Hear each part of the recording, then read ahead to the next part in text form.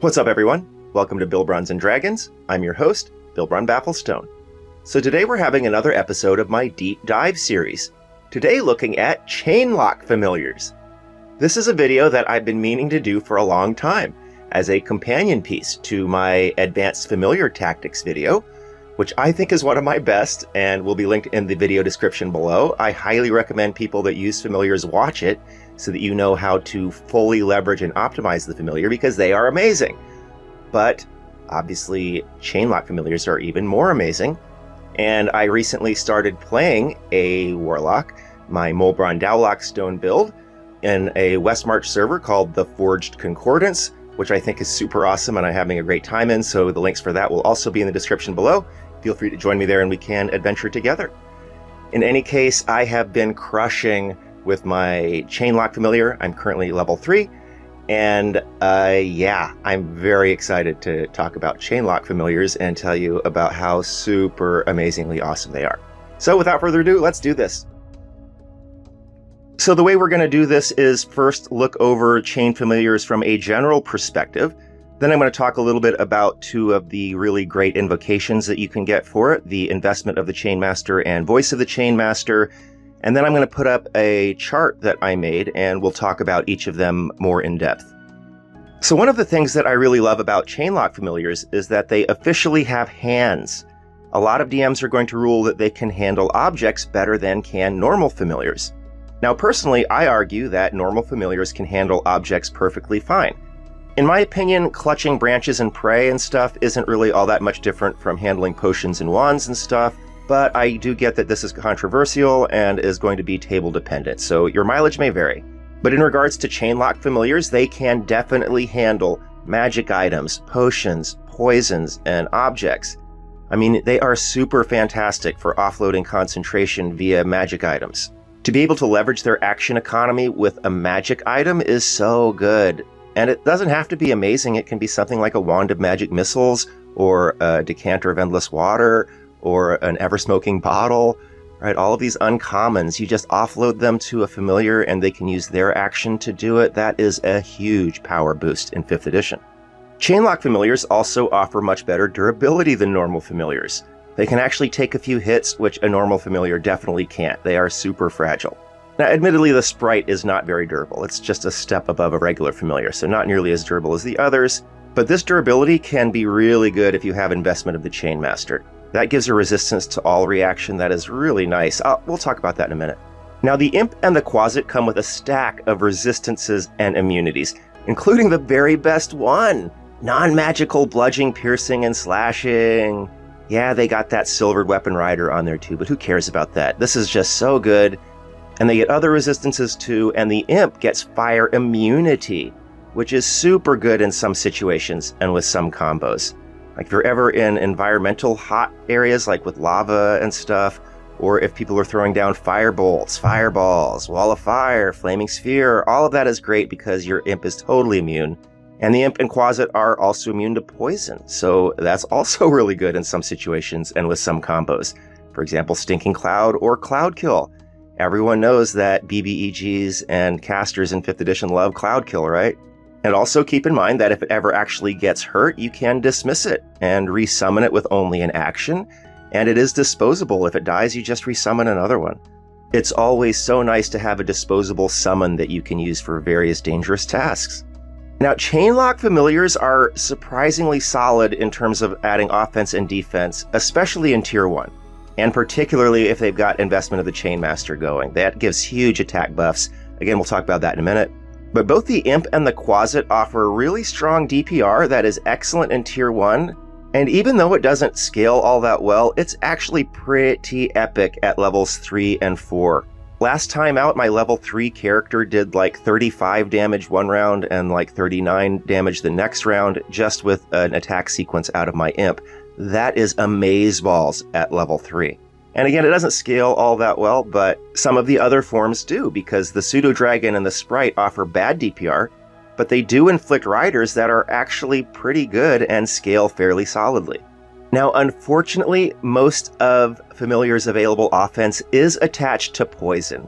And that's not good because poison is the fourth most common resistance. About 30% of all creatures are resistant or immune, and it's spread pretty evenly throughout the different CRs. Even low CR creatures can have it, like undead, or a lot of beasts like snakes and scorpions and stuff, or constructs. So that's just always part of the deal when you are dealing with poison, and it is going to be problematic at times. But I've honestly taken it on a couple of undead missions, and it was still pretty effective just from the stinger, and I was supporting with Eldritch Blasts and stuff. So over the course of 1,000 battles, it's still really an impressive offense, I think. And if they're not immune, man, it's really nice if you got the Pseudo-Dragon or the Sprite up, because those inflict the poison condition with no end of turn save. That is actually pretty solid in this game. And even better, both can inflict the unconscious condition, which is amazeballs. 5th edition really does not have all that many save or die spells. It's usually save or suck just a little bit. So an impact like that, even though it's low probability, is really good.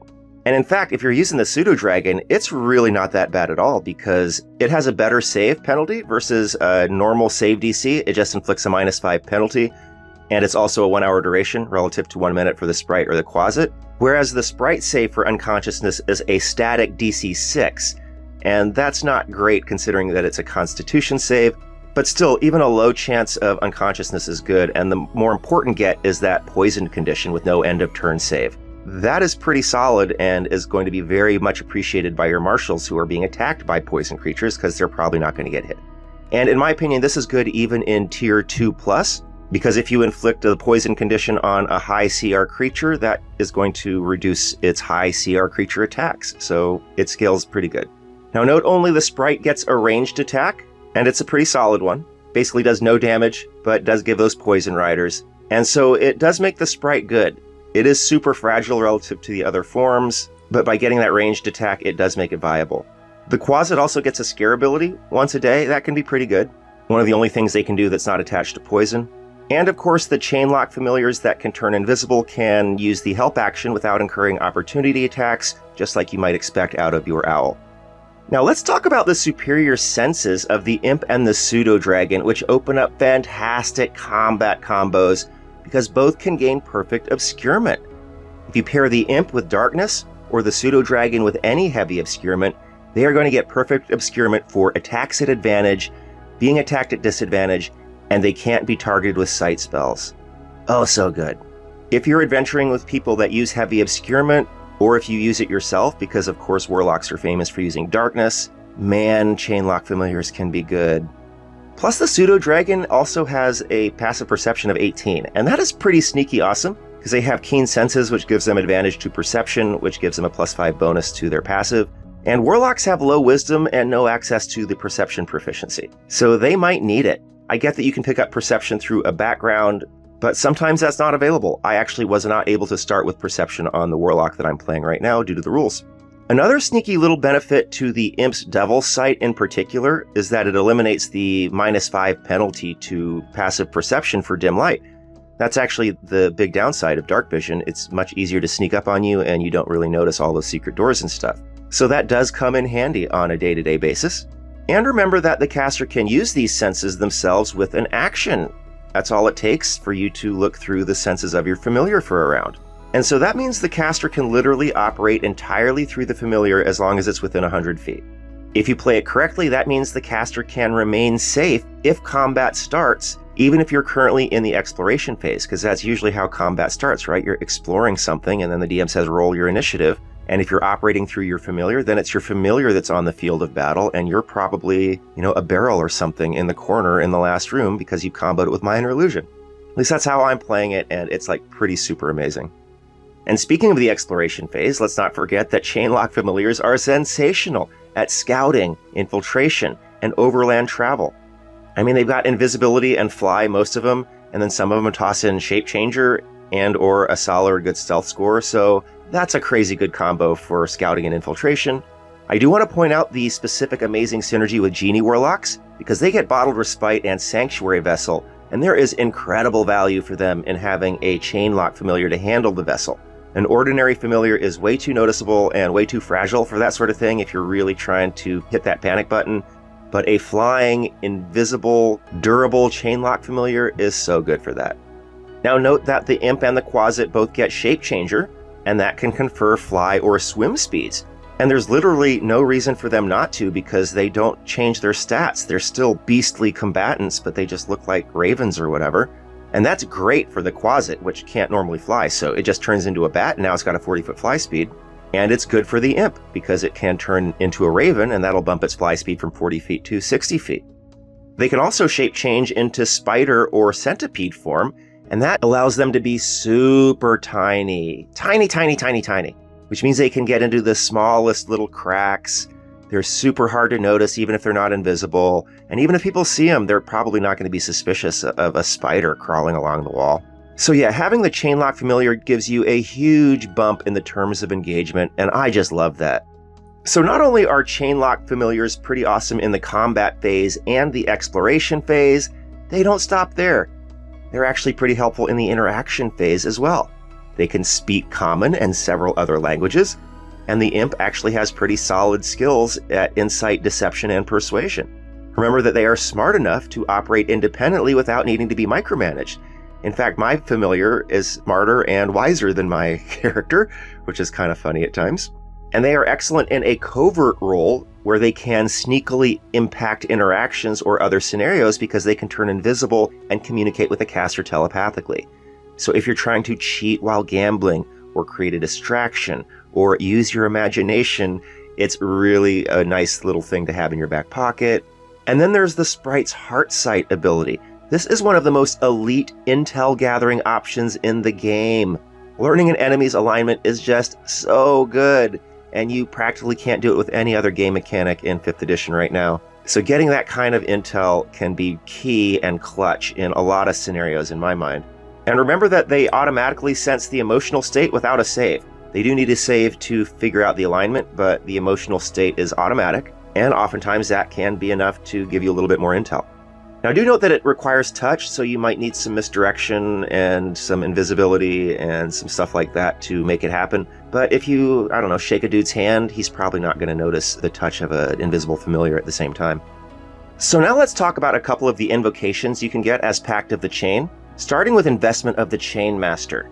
This is easily one of the best invocations in Tier 1 and early Tier 2. It buffs Chain Pact Familiars into elite combatants in those tiers and are still pretty solid thereafter. I told you personally how my familiar is crushing it in my game as a level 3 character. Oh, so good. Investment of the Chain Master confers 5 different powerful benefits.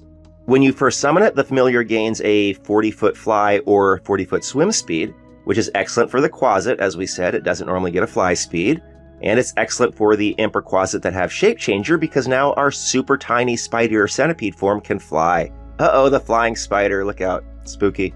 And of course, a swim speed can be great in some scenarios. There are some adventures that take place on a boat or even underwater. 2, as a bonus action, you can command the familiar to take the attack action, and this enables 2 attacks per round at level 3. Man, that's good. The way it works is that 1, you use the caster's bonus action to command the familiar to attack on its action, and then the caster uses his action to command the familiar to make a reaction attack. The first one is from Investment of the Chain Master, and the second one is from Pact of the Chain. And if your familiar is not currently in range, the caster can use the Ready action, which will trigger when the familiar gets within to melee range, and then you can use your attack action to command it to make its reaction attack. Which, by the way, is perfectly valid rules as written. There's no ambiguity to this. I thought there might be, but I read and it's actually pretty clear. 3, it makes the familiar's attacks magical, so that can obviously be good in the right situation. 4, if the familiar forces a creature to make a save, it uses your spell save DC. Oh, that is a fantastic buff that makes the various poison buffs and riders way more lethal. Especially the pseudo-dragon, because that inflicts unconscious if they miss the save by 5 or more. So yeah, the higher you get that save, the more unconscious creatures your pseudo-dragon is going to create. And then finally, 5, the caster can use his reaction to confer resistance to all when the familiar takes damage. And that obviously is great to extend the durability of our familiars, especially if you're using the pseudo-dragon, which doesn't get resistances like the Imp or the Quasit. And it's obviously amazing to essentially double our familiar's hit points. So yeah, bring that on. All of these benefits combined make the Investment of the Chain Master Chain Familiar an elite combatant in early tiers. And it's still pretty decent in higher tiers. I mean, a Warlock doesn't usually have great bonus actions, so even a Sprite is going to give a Warlock a decent bonus action option that can inflict a poison condition with no end of turn save. I'll take it. The last invocation I wanted to talk about is Voice of the Chainmaster. This is a really sneaky good invocation, and it has amazing synergy with Investment of the Chainmaster, because Investment of the Chainmaster makes your Imp or Quasit or whatever a fearsome combatant, and Voice of the Chainmaster allows you to operate it from unlimited range. I mean, the caster doesn't even need to be in the vicinity. He can operate entirely from the familiar, even in combat. The familiar can sense and talk and interact and engage in combat completely independently, and yet the caster is in full command, is in full awareness of what's going on because of the telepathic link. Reread what I just wrote and think about that for a minute. That is crazy. At level 3, a Warlock can be completely unkillable. That is insane. He just operates through his familiar, sees everything his familiar sees, can talk through his familiar, can drive his familiar in combat, never leaving the couch. Oh my god, that's just so good. At level 3, man. And remember the dismissal and resummoning thing? It only takes an action, it's not limited by distance, so your familiar can be on the other side of the world and you want to do an extraction and boop, he's back. That's pretty crazy. Okay, so now what I'm doing is putting up a chart where I've listed all of their abilities side by side and grouped them sensibly so we can kind of get a sense of how they compare to each other. And they're all pretty good. I have to say the Quasit to me is kind of the stepchild here. I would probably never use the Quasit, but I'm currently using the Imp, and it's amazing. And I'm currently using the Pseudo-Dragon because sometimes I adventure with people that cast Fog Cloud, and then the Pseudo-Dragon is amazing. And I'm probably going to end up using the Sprite at some point because I'm going to be moving on to more powerful summons and not involving my familiar in direct combat, but to be able to pump out a ranged bonus action attack that inflicts a 1-minute poison condition with no end of turn save. That's pretty solid support for your party. So when it comes to the Imp, I think this is the best form for melee combat. It has the highest damage output of all of the possible forms, and it has the best hit points and immunities. Plus it has that fly speed, which is always amazing. And it has Devil's Sight, which gives it fantastic synergy with Darkness, which of course Warlocks are casting all the time. And it's also great in regular Darkness, because it's not subject to the perception penalty for dim light, as we discussed. And it's 120-foot distance, so you can get that perfect obscurement versus creatures that only have Dark Vision 60. And then of course they have Shape Changer and Invisibility at will and Fly, so they're just like amazing scouts and stuff. The Imp particularly, I think, should often be in Raven form because you really don't lose anything. You lose hands, that's about it. And on the plus side, you gain a fly speed of 60. So kind of a no-brainer, right? Versus a fly speed of 40. Next, I'll talk a little bit about the Pseudo-Dragon, which I really like because it's the only form that gets Blind Sight. That means you don't need Darkness and you can use any heavy obscurement. And I think that makes it a great option for the Meridlock because they get Fog Cloud and Sleet Storm. And I've actually been adventuring with a Meridlock, and when he throws down a Fog Cloud, my Pseudo-Dragon just destroys people. Oh, I love that. Note that it's the only one that has an impressive passive perception and good senses that make it a good terms of engagement defense, and that's kind of what it gets for not getting invisibility at will. It's the only one that doesn't get that, and that is kind of lame, but you can't have everything, and that's kind of the flip side to having great passive perception and great senses. So it's nice to have options, and if we need to detect things, we can pull out the Pseudo-Dragon, and if we want to be undetectable, we can pull out one of the other ones. Remember, the Pseudo-Dragon has the best poison. Unconscious at save DC -5 instead of save DC 6, and it's 1 hour duration, and it is the fastest flyer with that speed 60. So again, if you're using Fog Cloud, oh, it's such a good combo with that.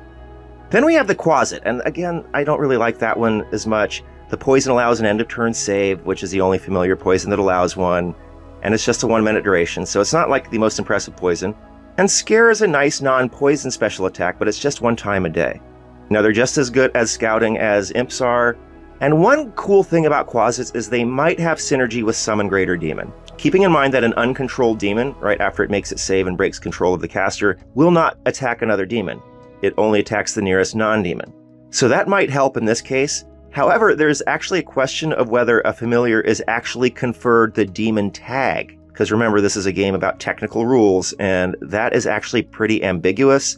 There is no definitive answer on that one, so you are literally going to have to ask your DM.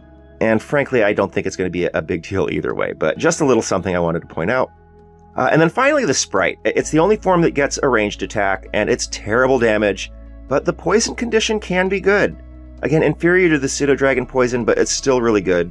And they get Heart Sight, which I think is one of the best abilities in 5th edition. Again, it's practically the only ability in the game that still acknowledges alignments, and that's actually really, really good intel. So Heart Sight, man, it's really good.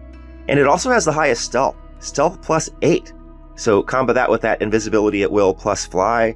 It's the best form for scouting and infiltration. Unless you need the special senses of the Pseudo-Dragon or the Imp. So that's about it, and I have to say that I am really super impressed with the game construction of these familiars. Now that I've sat down and analyzed it in depth, it's really cool the way they've arranged it. They offer a really wide variety of different abilities, but they mix it up, and everyone is a little bit different, and each one is a little bit better in certain scenarios than others. And having all of those options available, yet not all at one time, really makes it tactically elegant and calls for some thinking and some strategizing, and those are some of the things that I really love to do in Dungeons & Dragons. So that's about it. I really love the ChainLock Familiars. Let me know what you think about them in the comments below. Let me know any cool tactics that you have used them for, because again, I'm playing a character that's got a ChainLock Familiar, so hit me up with all those tactics, folks. I'd love to surprise people at my table with clever stuff, and I don't need to be the originator of it. I will happily take it from you guys. In any case, thank you so much for watching. This has been Bill Bronze and Dragons. I'm your host, Bill Barn Bafflestone. See you next time.